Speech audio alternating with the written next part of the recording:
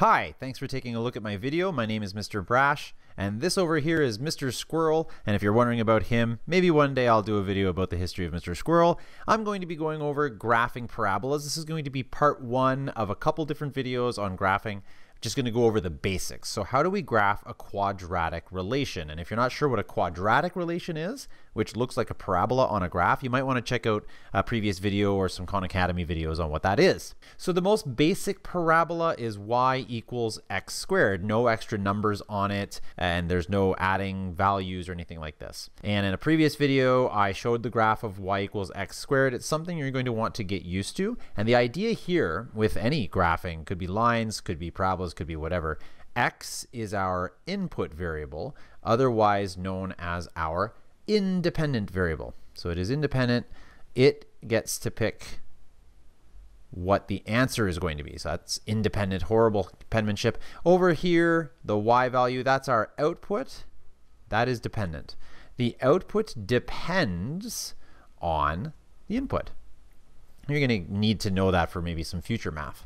All right, we're going to do this from tables of values in this video, and then in other videos, we're going to do it straight from the different equations that you can write. So let's take a look at a couple examples over here. And I'm going to do two different examples on the same Cartesian plane. The first one being here the most basic parabola, and then I'll do a second one over here on this horizontal table of values. And sometimes, especially in textbooks and websites and stuff like that, they'll do tables of values horizontally like this to save space. Typically on your paper, while you're doing your own math, you would do a table of values vertically.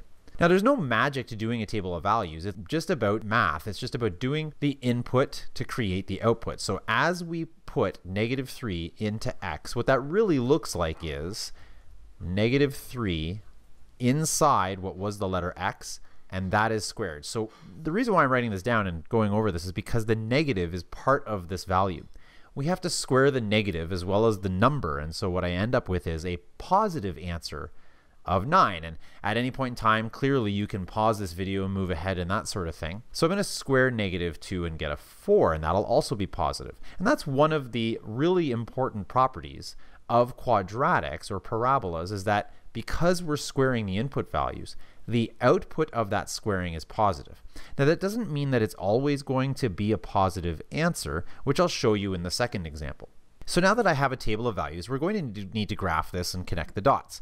Connecting the dots really depends on your own drawing abilities, how shaky your hands are, and that sort of thing. And so we're going to plot my 0, 0. The reason why I started with 0, 0 is it's our vertex, and you might not have noticed that. But as we go from the beginning of the table of values, it goes down 9, 4, 1 to 0, but then it counts back up 1, 4, 9. And that's one of the major properties of parabolas, is this idea of a turning point or a vertex. Now, if we wanted to graph the other points maybe in the order that we see them on the table of values, it's as simple as just going to -3, plotting a 9, going to -2, plotting a 4, at -1 we're at 1, and then there's that 0, 0 that I showed. But then when we get to +1, we're at 1 again. And so you can see the turning point. At 2, we're at 4, and at 3, we're at 9. Now, it's really important that when you're graphing a parabola, you don't connect with a straight line. We don't draw a nice, perfect straight line with a ruler from one to the next, because in fact, it's a curve. And so that's why it's a little bit difficult to graph these things. And my drawing tablet here likes to do little wavy lines as I draw. And so we get this nice curvature, and you know, it's not going to be perfect. You might not get the exact values as you go from one major point to the next, but we're really only going to ever focus on these whole number values for our points. As with any graph, you should put arrows on the ends if it goes forever, and this one does. And I'm also going to label this as y equals x squared. So that's your basic parabola. We may call that the parent function. So this right over here, you may hear that as being called the parent function in the future. That's because it is sort of the beginning of all parabolas. And then what we're going to do is we're going to see these parabolas drawn upside down, over to the left, over to the right, taller, shorter, thinner, wider, all sorts of different things. All right, I'm going to do a second example. I'm going to just make up my equation. So we're going to do a different one here. Let's say y equals, and I'm going to put some values in front of my x. So for instance, I'll put a negative, and then maybe I'll put an x plus 4 inside the bracket. and I'll square that. So what I'm doing here is I'm taking the square for the x, and I'm modifying what's going on the inside of that. And then let's just do, oh, I don't know, let's add 3. So we'll add 3. So what we do is we get this equation here, and you might need some scrap paper to do your answers on, maybe even a calculator, but you're going to be plugging in numbers for x as you go and seeing what you get for a y value. It is pretty useful to use typical values for your x, some negatives, usually 0, and some positives, but you start to, as you get better at this, realize what you should and should not put in. So for example, because there's a plus 4 here, I'll probably want to put in negative 4, because negative 4 and 4 make 0, and 0 is a really easy number to work with. So actually, that might be where I start. So let's just put in a negative 4 as my first x, negative 3, negative 2, negative 1, 0, 1, and 2. And we'll just see where we get with this. So when we put our values in, negative 4 plus 4 is 0, 0 squared is 0. There's no such thing as negative 0. I'm at an x, or a y rather, of 3. Negative 3 plus 4 is 1. 1 squared is also 1. That's now a negative 1. Negative 1 plus 3, that's 2. And if you want, you can plot them as you go. You just got to be careful to make sure you're not making any algebra mistakes as you do this. So when I was at negative 4, I'm up here at 3, right there. When I was at negative 3, I'm up here at 2. Let's see what happens when I'm at negative 2. So negative 2 plus 4 is 2. I'm going to square my 2 and get 4. That's now a negative 4 plus 3, which is negative 1. So at negative 2, I'm down here at negative 1. I'll put in a negative 1 rather. I'll put in a negative 1. So negative 1 plus 4, that's 3. 3 squared is 9. That grew pretty quickly, didn't it? I'll do that again. Negative 1 plus 4, that's 3. 3 squared is 9. Now I'm at negative 9. Negative 9 plus 3 is negative 6. So at negative 1, I'm down all the way down here at negative 6. So that really dropped off quickly. And what that means is our next point, if I put 0, my next point is going to be way, way, way off the graph. So it might not be useful to do the next values of 0, 1, and 2. Let's change that up, shall we?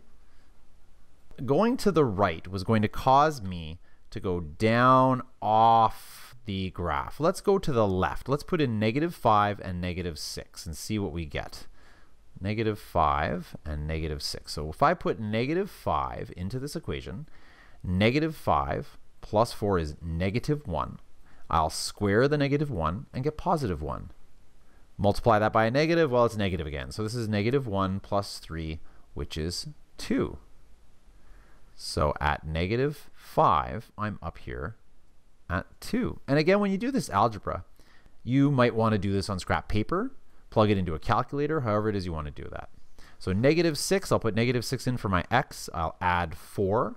Negative 6 plus 4 is negative 2.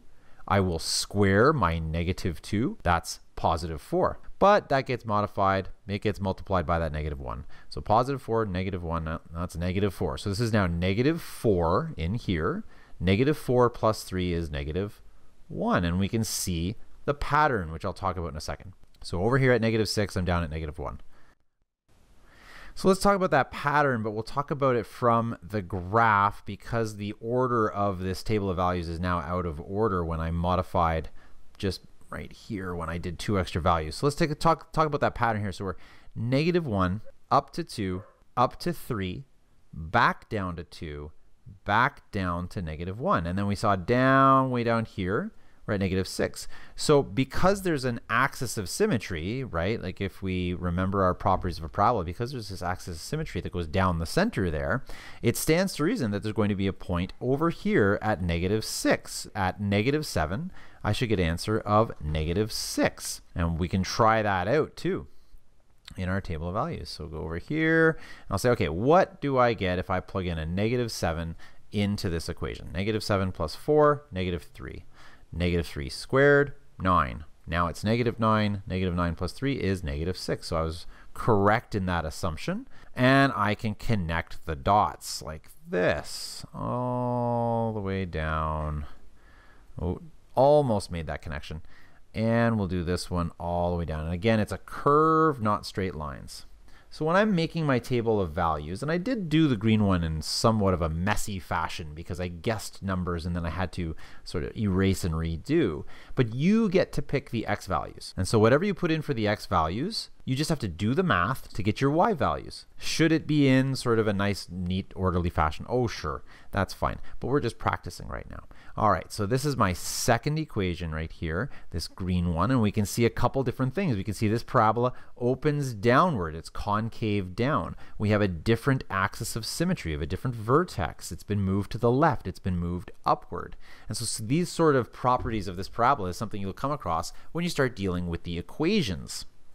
All right, speaking of equations, just one last thing that I want to talk about is the three different standard sort of forms you'll notice when dealing with quadratic relations, otherwise known as parabolas. And I'm going to call them quadratic relations because I don't want to get that mixed up with something called a quadratic equation or quadratic formula.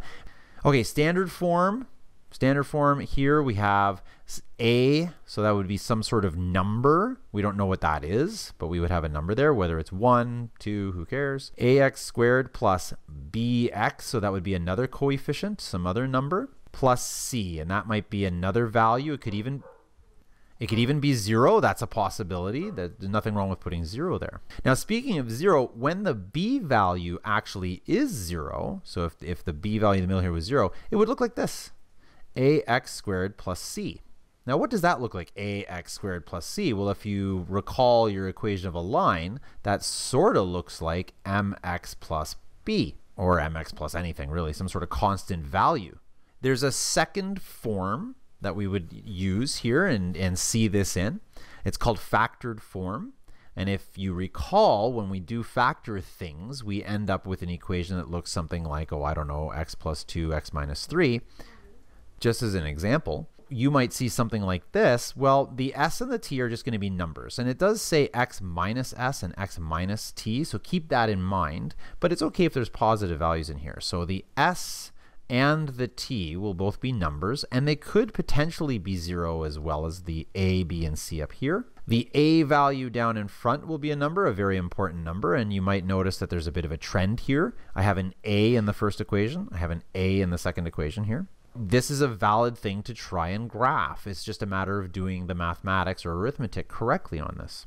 And the third form that you might see in your future, and actually you saw it in this video up above in my second example, is called vertex form.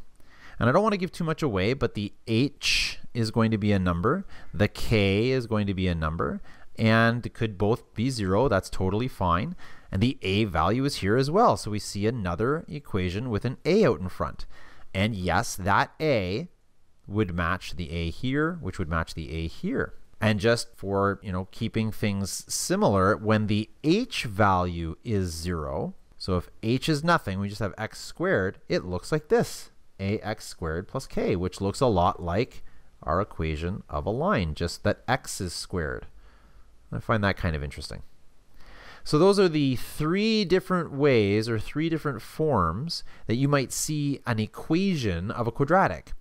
We can graph from all three of them just by using a table of values. But as we get better, we're going to be able to graph directly from factored form and directly from vertex form without a table of values, and that would be super handy. Standard form, not so easy to graph from, but it's factored in vertex, where it should be able to take those equations, even this one right here, this sample equation that I've got, I should be able to take a look at that and graph that without having to make a table of values. Wouldn't that be nice? And that'll be in my future videos, part 2 and part 3 of graphing quadratics. Okay, so that's it. That's how to graph a quadratic or a parabola from a table of values. Obviously, there are other videos online that deal with this exact same thing. I highly recommend you check out Khan Academy and all of those other places for these videos. My name is Mr. Brash. This guy's name is Mr. Squirrel, and he approves of this video. And I hope that you watch some of my other ones. If you feel like it, give me a like. Maybe put a comment in, some constructive criticism for my videos. And if you're in any way interested, go ahead and subscribe. I'd appreciate that as well. Have a great day and keep practicing math.